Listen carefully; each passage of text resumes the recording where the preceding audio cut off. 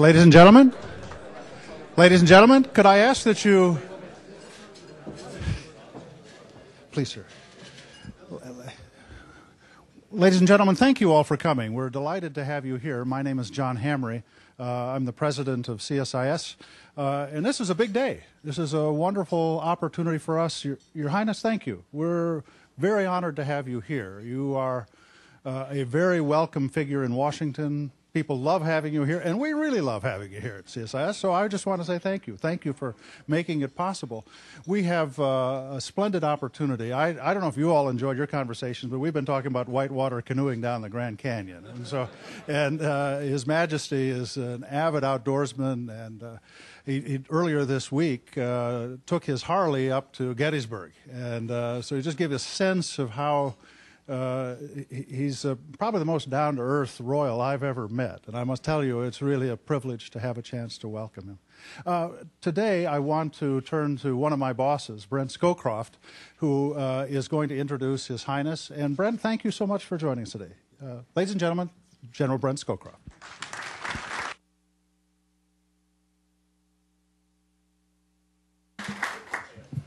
Thank you very much, John. I can't duplicate that jollity, but thank you. And I add my welcome to John's to the center for this, I think, great event. We are very honored to have today His Majesty King Abdullah with us. He's, as you all very well know, he is the leader of a country that is right at the very epicenter of perhaps the most turbulent area of the world. And in Washington, he's already very well known and respected. King Abdullah was born in Amman, 1962. He's the eldest son of the late King Hussein and Princess Muna al-Hussein. He began his primary education in Amman, later went to England, and he went to secondary school in the United States, I believe at Deerfield Academy. Then he entered the Royal Military Academy, Sandhurst, in 1980, was commissioned as a second lieutenant, and served as a reconnaissance troop leader in the British Army. He went back home, went on to a distinguished military career with a focus, not surprisingly, on special forces. Among his particular talents in this pretty exotic field itself, he's a frogman, he's a pilot, and he's a free-fall parachutist. That scares me to even read them.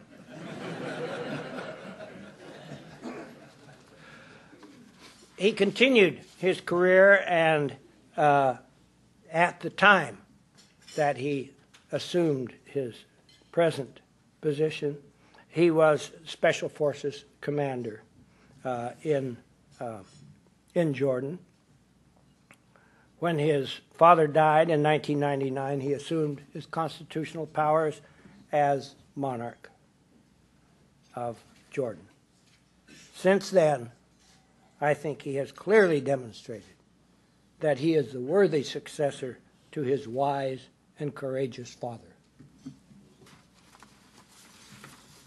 He's continued his late father's commitment to create a strong and moderating role for Jordan within the Arab region and indeed in the world. Under his reign, Jordan has been admitted to the World Trade Organization, ratified agreements for the establishment of free trade area with the United States, the European Union, European Free Trade Association countries, and 16 Arab countries. King Abdullah has also been involved in the drive for national administrative reform and government transparency and accountability. He's been working on the advancement of civil liberties and has been involved in enacting the necessary legislation that guarantees women a full role in Jordan's socio-economic and political life. King Abdullah married the lovely Queen Rania In 1993, they have 2 sons and 2 daughters. The King has had a very busy week in Washington. He's met with President Obama and Secretary Clinton, as well as a number of congressional leaders.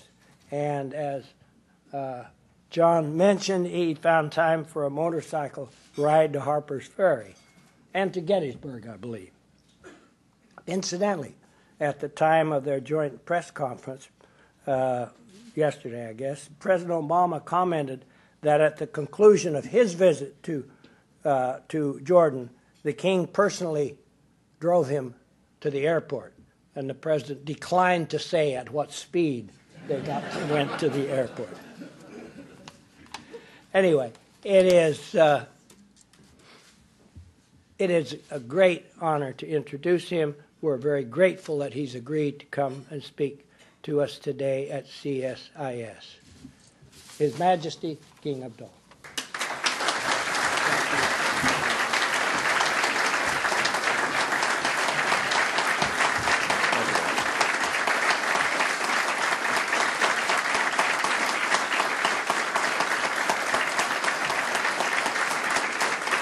Bismillahir Rahmanir Rahim.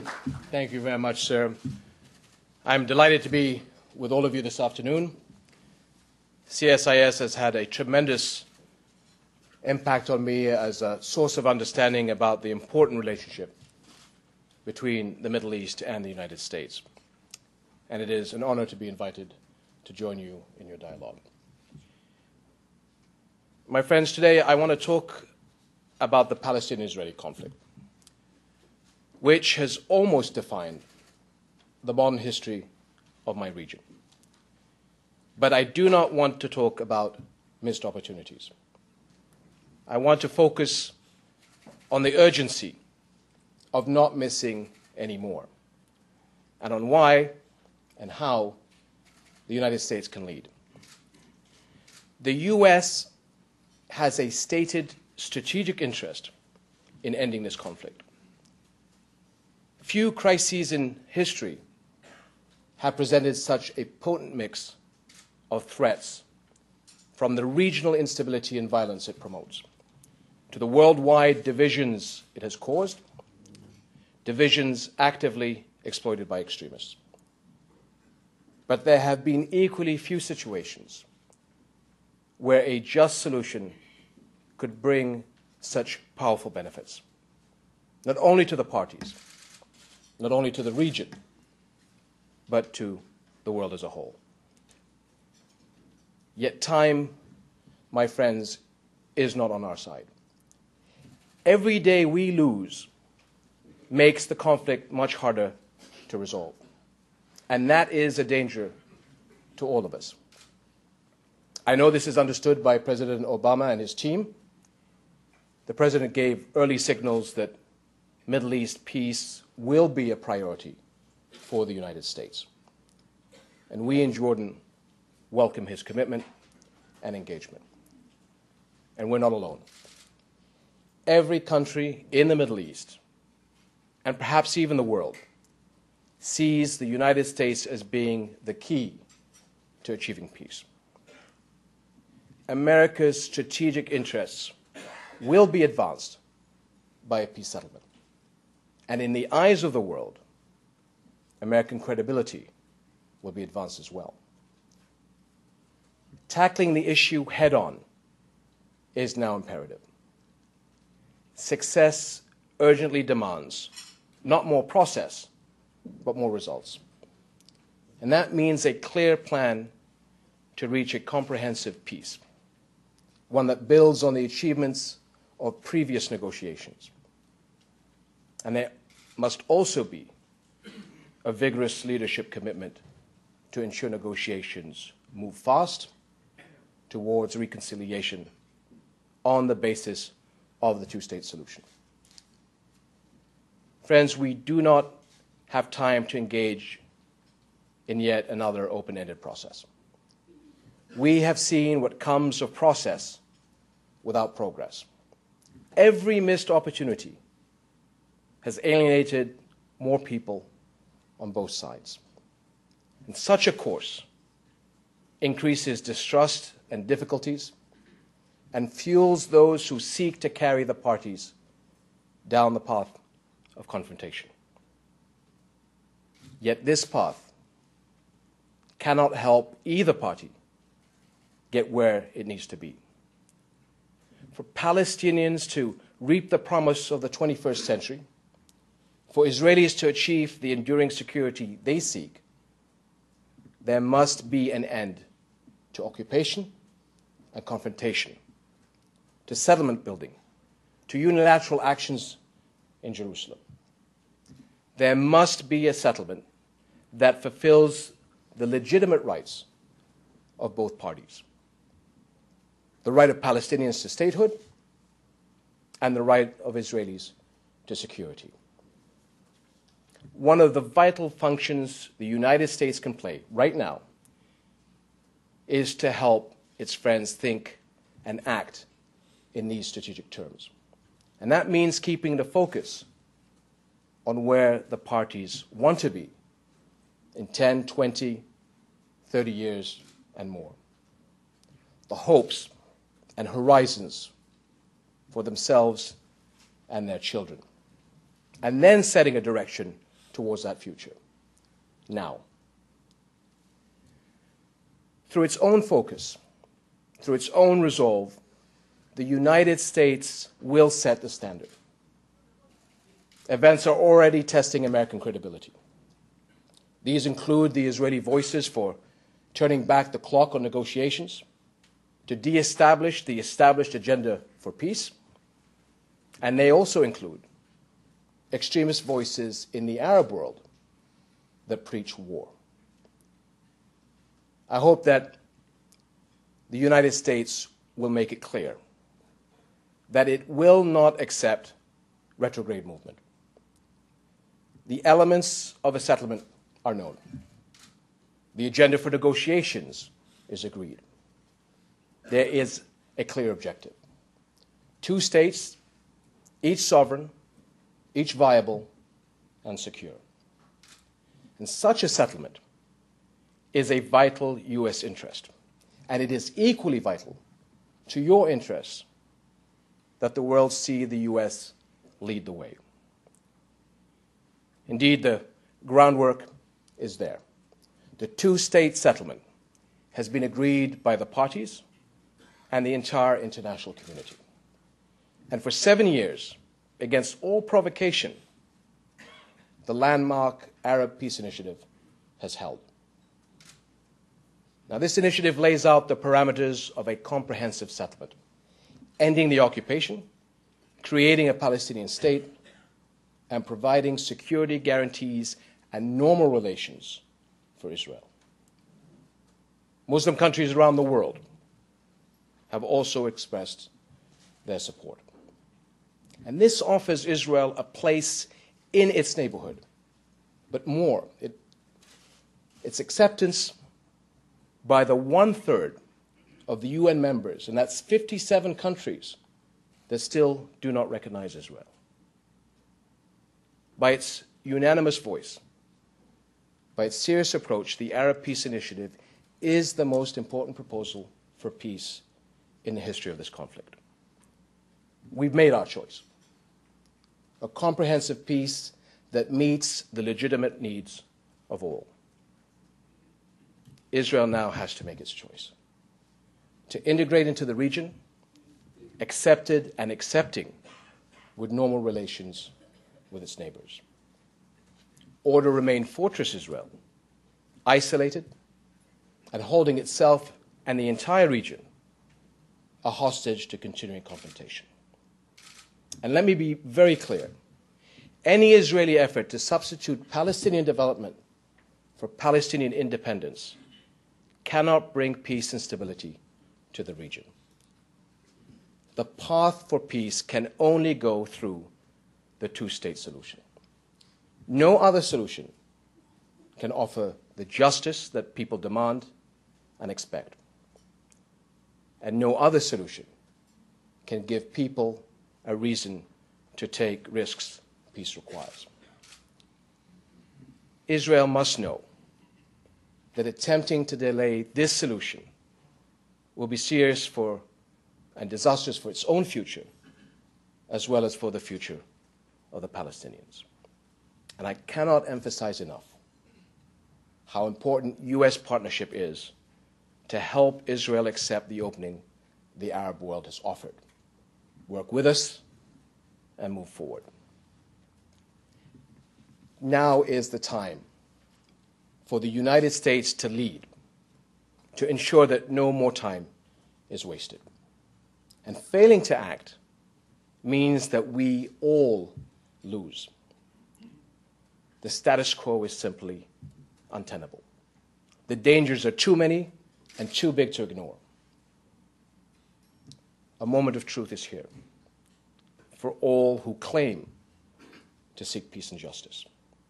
And it is a time for partnership, for courage, and action. And this begins with an effective peace plan for 2009 and beyond. A plan of negotiations that can achieve concrete results quickly and stop a drift towards confrontation. And I say a plan, not a process, for a reason. The very term peace process is an artifact of history.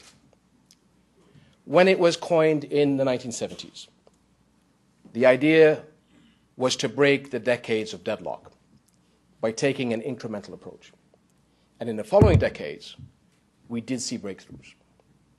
Great leaders like my late father, His Majesty King Hussein, and Prime Minister Ishaq Rabin gave their all to make progress happen. Today, I do not diminish those achievements when I say that this old idea has seen its day.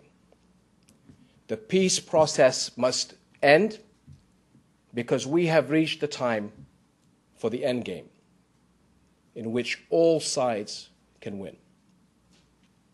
Now, allow me to touch on some areas where creative U.S. leadership can advance that goal. First is in understanding the region-wide framework for action. The Palestinian-Israeli conflict does not take place in a vacuum. Regional crises and events are deeply interconnected. Successful policy must be part of a holistic approach.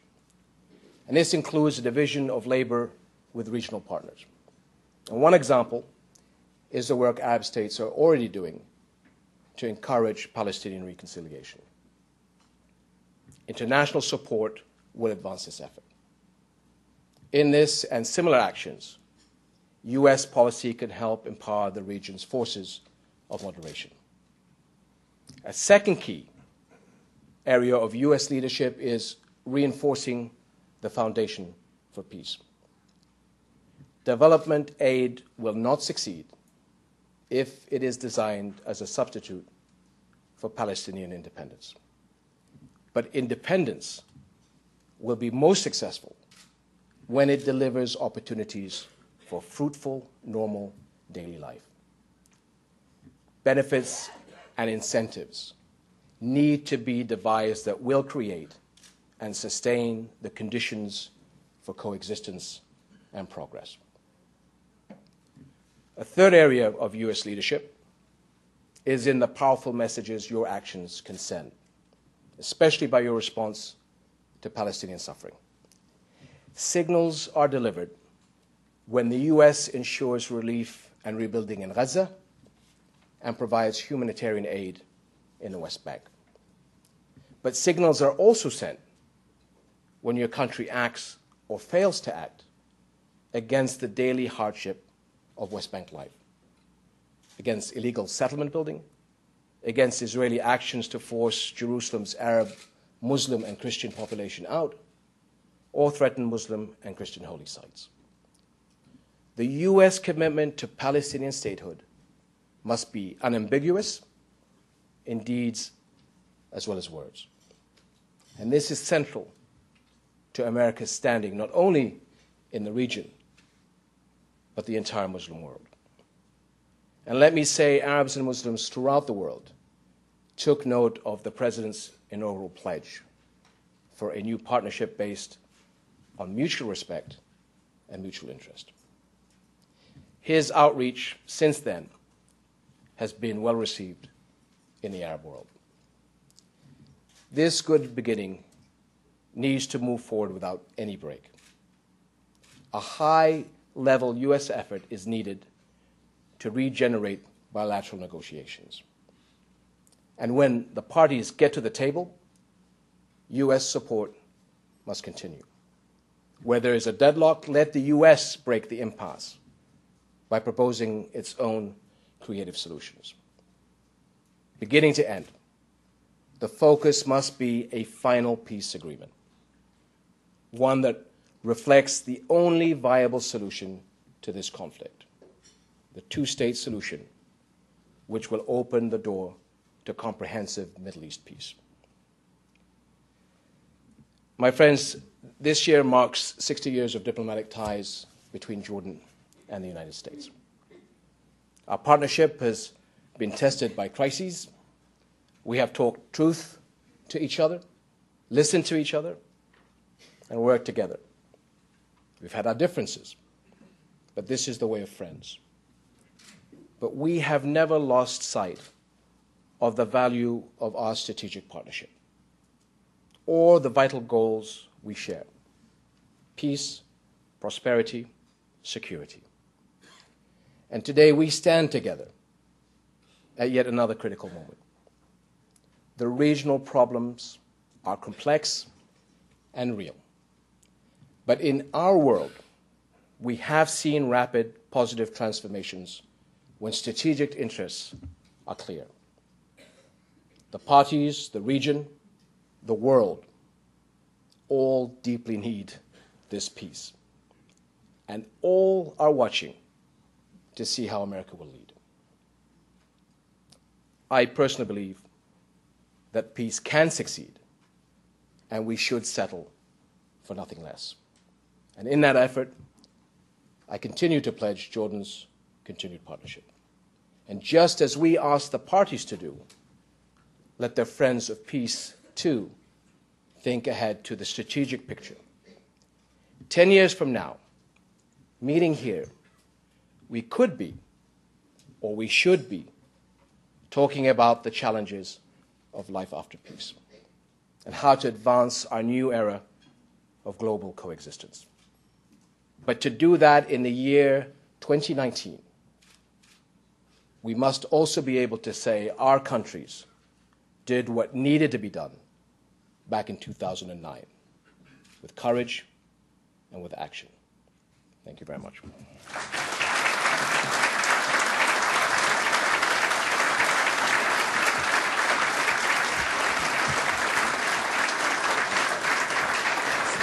That's all right. I'll keep going.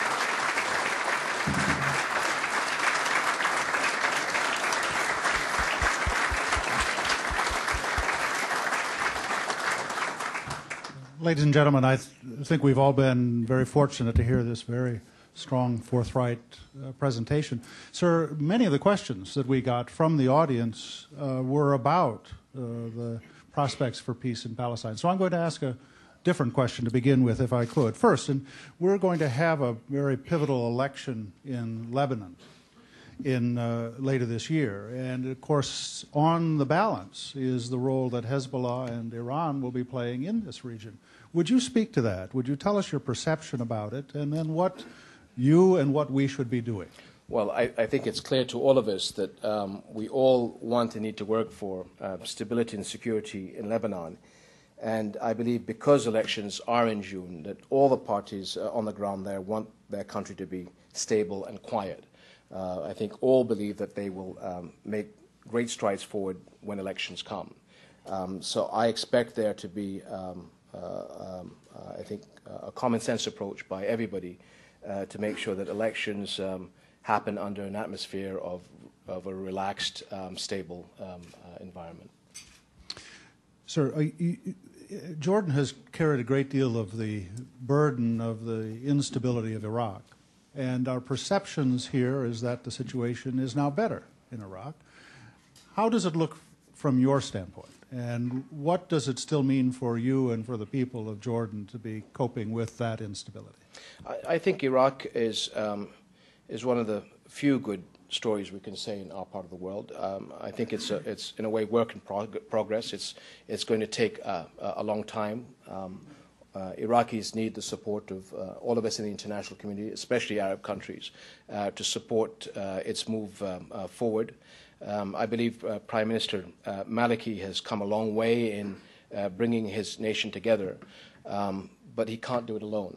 And I think that in many cases, we as Arabs should have done and need to do more to help our Iraqi brethren. And as Iraq goes into transition, especially with coalition forces moving out, I do hope that we as Arab nations do step up to the plate and offer whatever support we can in the critical years ahead of Iraqi reconciliation and rebuilding. But I am optimistic about the future of Iraq and the Iraqi people.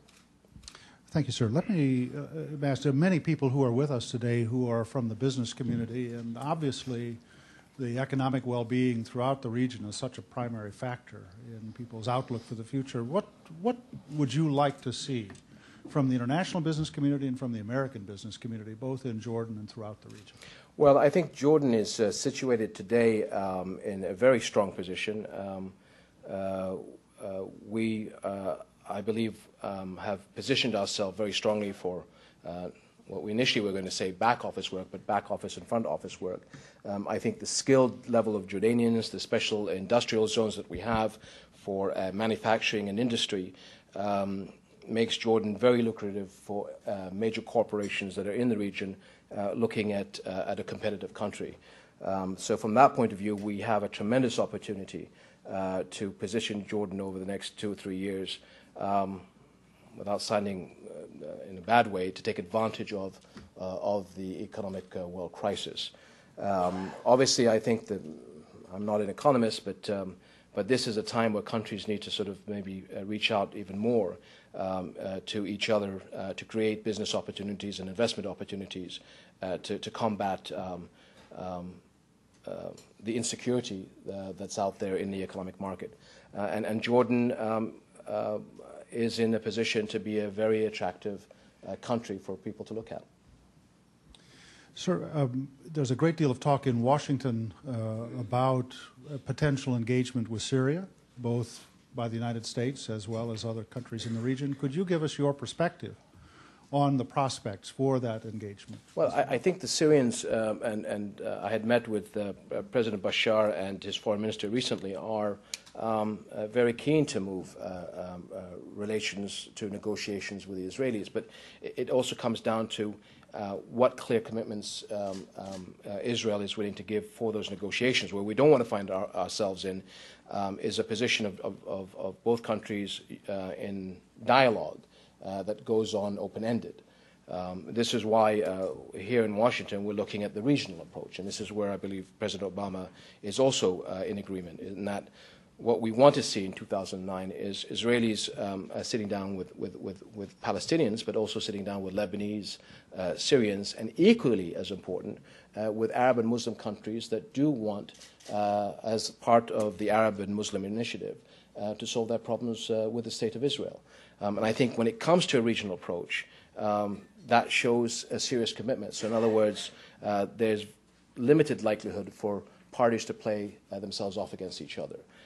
So my hope is that working very closely with the United States, we will hopefully see circumstances that bring Israelis together with the Palestinians and Arab partners to look at a comprehensive peace settlement. Any piecemeal approach, I think, gives those that are considering mischief a tremendous opportunity. So we're here to say a regional approach. I believe that is the way that President Obama is thinking, and Secretary Clinton. We have a lot of homework as Jordan and as a series of Arab countries. You'll see a series of visits by Arab leaders over the next month or so, and you will hear the same thing from them as I have just said, that this is the golden opportunity. This is the opportunity for Israel to finally have peace with a third of the world that doesn't recognize it. Ladies and gentlemen, we've had a remarkable opportunity, and I would like to, on behalf of this audience, say thank you to you, Your Majesty. It's been a fruitful discussion, and we've learned a lot from you. We'd like to say a word of, just a small token of thanks. In the American West, there is the habit of two tribes, when they meet, they offer as a token of respect what's called an American peace pipe. And so, sir, from one tribe to another, as long as the wind shall blow and the grasses grow, we wish peace for you. Thank you, sir.